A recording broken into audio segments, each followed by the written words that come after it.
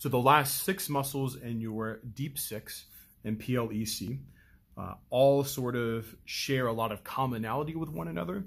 We're going to pick on one here, which is piriformis, this yellow one here. It is a little bit different. But overall, for all 6 of these muscles, we're talking about piriformis, gemellus superior, obturator internus, gemellus inferior, obturator externus, and quadratus femoris. With the exception of piriformis, they're all going to originate on the ischial tuberosity. I know your book has some very specific parts of the tuberosity, but don't worry about that. Just know ischial tuberosity as the origin. The insertion is going to be the greater trochanter of the femur, just like our medius and minimus.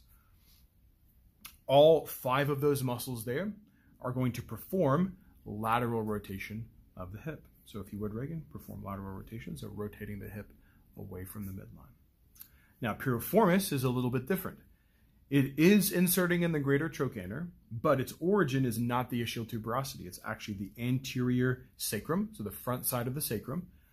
Another thing that's different about piriformis is that it's not just a lateral rotator of the hip, it's also an abductor. So it's also going to abduct the hip, just like our medius and minimus.